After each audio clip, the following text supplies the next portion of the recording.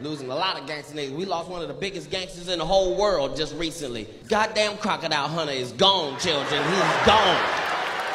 Fuck y'all, that motherfucker was the shit. Crocodile Hunter was the shit.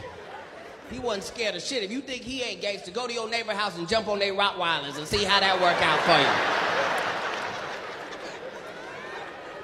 you. That white boy was the shit, because he wasn't mean or nasty or nothing.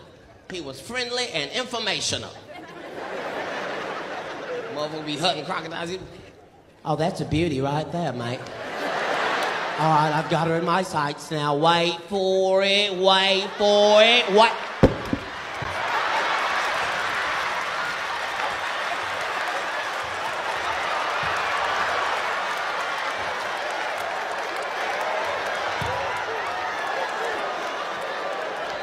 She tried to do the bloody death roll on me, didn't